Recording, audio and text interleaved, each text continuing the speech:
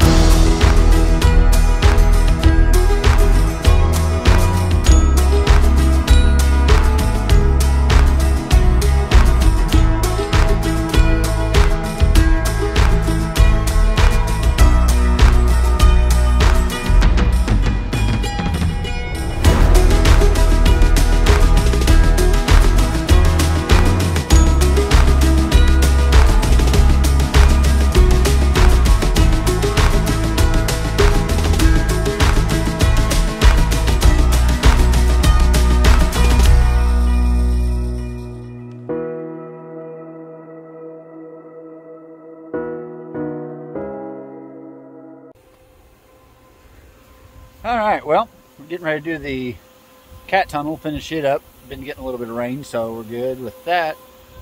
Little peak, there's some nice looking cucumbers. Tomatoes, this house is getting ready to get tore out, and tomatoes will start getting lettuce put back in here. So, but got the cows moved, got the fencing done. So we're gonna go over here to the tunnel. Still calling for about 2 inches. So trying to get the tunnel covered so that we can get lettuce planted in it tomorrow, or let's see, or Wednesday. So we'll see. That's our plan. Have a look out here. We did get the carrots in on both of those, but it was so warm that we couldn't keep it moist. So we went ahead and put fabric over it, watered them and then put fabric over them, and that'll hold the moisture. And we'll pull that off in about 7 days so that they can go ahead and germinate, but it'll also keep the weeds down. So the beans and corn are coming along on this garden really well.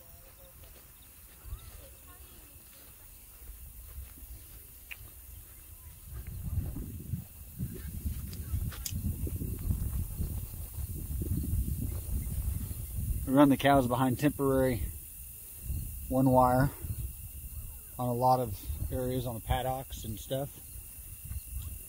So otherwise we'd 2-wire along a lot of our perimeter. We build it just like that. Use timeless posts.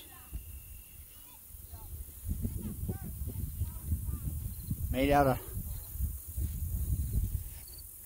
vinyl, so they're flexible. They're a great product for those. So, but just finished up the 1-inch irrigation over here for the high tunnel. We'll actually have overhead and drip. So lure before he flinged it out. So like, well, he did. He just didn't like spread out his hand. So it came back, hooked him in. Got the crew. And like, he like tried to fling it, and it flew right into his thumb. I don't know. So we got Jesse putting in the 1-inch line. That'll be our overhead irrigation. Wiggle wire along the ends for our end walls, so we'll just, that's where it'll attach the plastic. And this will be ready to prep and plant tomorrow. So I guess his thumb would have been like messed up forever. But we'll go ahead and get this put up. All right, well, it is installed and completed, ready for the lettuce to go in the ground. So, a little rain on us, but with the crew's help, we got her done. Plastic is on. It's gonna be hard. It's dark, but she's taut. She's ready for plants. So, thanks for tuning in again. And pull up a chair, and welcome to Tabletop Farms.